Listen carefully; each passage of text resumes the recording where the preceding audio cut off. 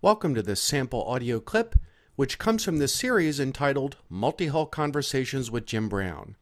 In this segment, Jim speaks to longtime sailor, survival expert, author, and speaker, Stephen Callahan. Among the topics Jim discussed with Steve are how Steve got into sailing and a sailing trip that he took with Jim's son Russell to the island of Tahiti aboard Russell's proa, which is named Jezero. But in this portion of the audio, Steve speaks to the experience of surviving at sea after disaster strikes. To find out more about this historic multi-hull audio series, come visit us on the web at www.outrigmedia.com.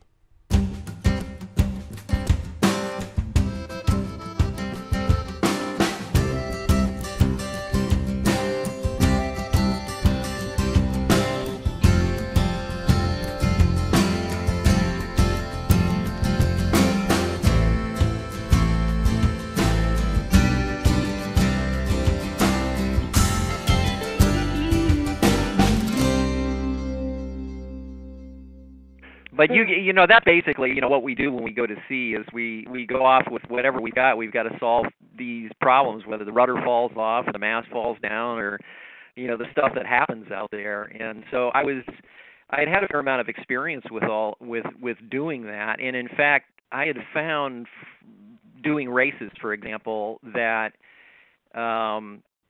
if we had run into some problem, especially if it was a significant problem, and somehow figured out a good solution to that problem and gotten ourselves home, that was much more satisfying than like winning or something like that. I always enjoyed that element of things, of making do. And when I was a kid, I loved the stories of the mountain men, who would go out into the wilderness and somehow make do on their own. And I think that's what always appealed to me about going to sea. I've always loved wilderness environments, and boats are just this fabulous tool that gets us into this wilderness environment where we can see this incredible world where the wildlife is all different and where, human issues shrink into insignificance, really.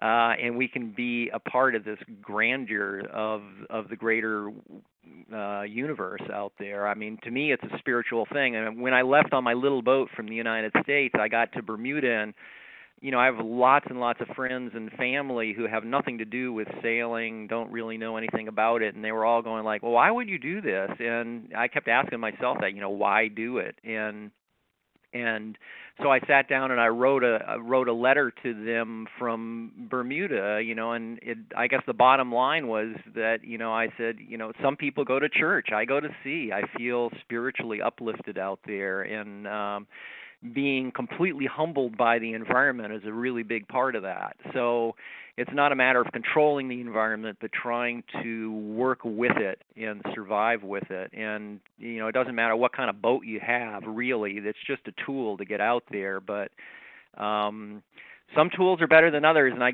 guess when I was really young, I was reading a lot of books about like raft voyages, Kon-Tiki and that sort of thing. And that really appealed to me. Wasn't so much the getting there, but the being there. And I guess I got that in, be careful what you wish for, because in 1982, I guess I got that wish fulfilled.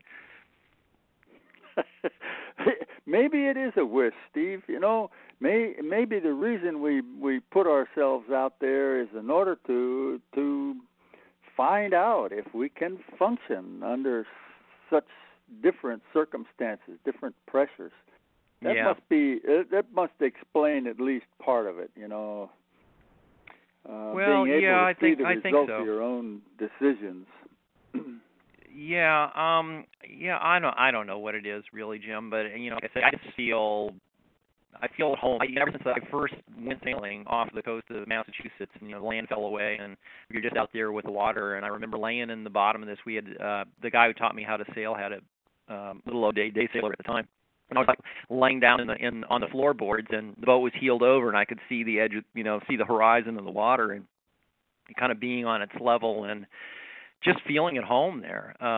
It just all felt natural and right to me. And I don't know, we can cogitate about it all and everything, but once you start disappearing down this sailing vortex, I guess there's no crawling out of it, and you can rationalize it any way you want. But in the end, it's just something in our bones. Yeah, my gosh,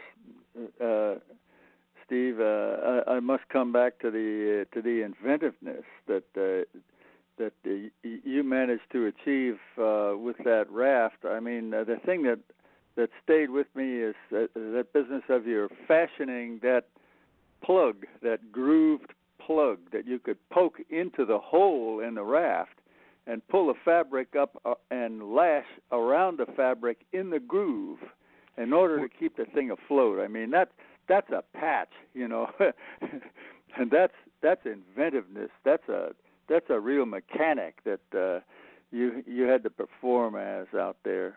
Well, I wish it had taken me a lot less time than it did. It took me a long time to figure out something. Actually, what happened is in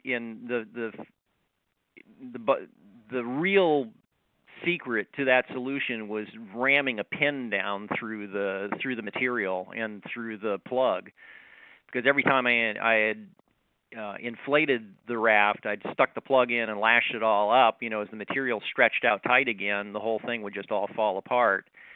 And what I really needed was a pin driven down through there that gave me something secure to lash to that couldn't possibly be forced out of the patch. And it took me like over a week to figure that out. I mean, it always reminded me that, you know, no matter how smart we think we are, we're not all that brilliant. And a perfect example of that was I had complained even in the book about the Dorado that had basically built up a school around the raft, and you know, they would become my companions, almost kill me and bring my salvation in the end.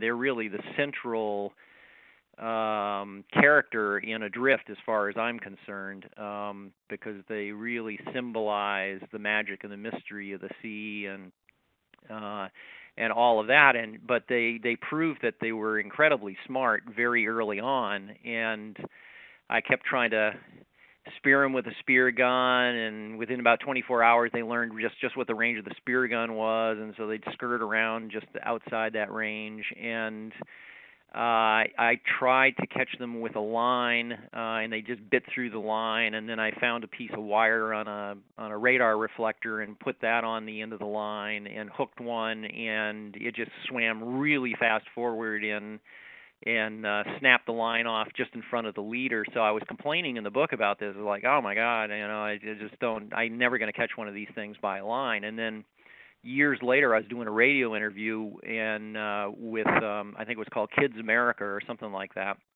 And this roughly 10-year-old boy came on the radio, and he says, well, look, you know, I read your book, and you complained that you didn't have any wire left in the raft to make another leader. And I said, yeah. And he goes, well, you know, early in the book you described that there's a light on the top of the raft, and I said, yeah. And he goes, well, you also said that was powered by a battery that was down in the water. And I said, yeah. And he goes, well, wasn't there a piece of wire like running from that light down to the battery in the water?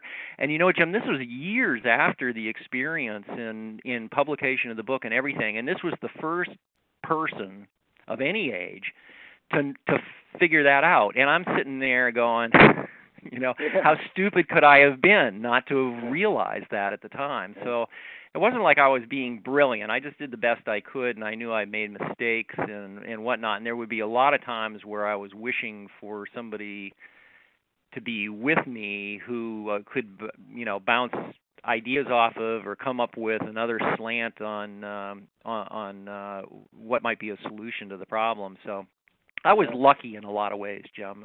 It wasn't that I was being all that brilliant, but I was also, I guess, determined enough that I just keep plugging away at stuff. I'm very, very stubborn, and so I just keep plugging away at stuff, and eventually something works, hopefully. Well, gee, Steve, the next thing that comes to mind after hearing a story like that is, do you mean that guy went back out into the ocean again? Why do we keep doing this? Oh, I don't know, because we do. If you talk to, I've interviewed lots and lots of survivors over the years of all kinds of things, and it's very rare for people not to go back and do what they were doing before. I don't know what I would do other than messing around with boats. It's what I've always done, and you can't control what happens to you. You can only have some sense of control over how you perceive it and what you do with it. And life is full of challenges, as you well know, and we can't get rid of those. And we can look at those as devastating, or we can look at them as opportunities. And for me, I guess I would not want to have that happen again. To me, it was kind of a living hell in a lot of ways. Physically, it was incredibly difficult. But at the same time, it delivered to me just incredible numbers of gifts, from the relationship I felt with fish to scenes I could only have witnessed had I been there. Just things of natural beauty that I would never have seen had I been skittering across the ocean or been in another set of circumstances, to coming back and being given a chance to kind of reinvent my life, to fix a lot of kind of personal problems that, or at least half repair all the personal problems that I had when I left and went to sea. And opportunities to write, meet incredible new people, from the survivors I've met over the years to people in all walks of life that I would not have met had this not happened to me. I've learned a huge amount from it.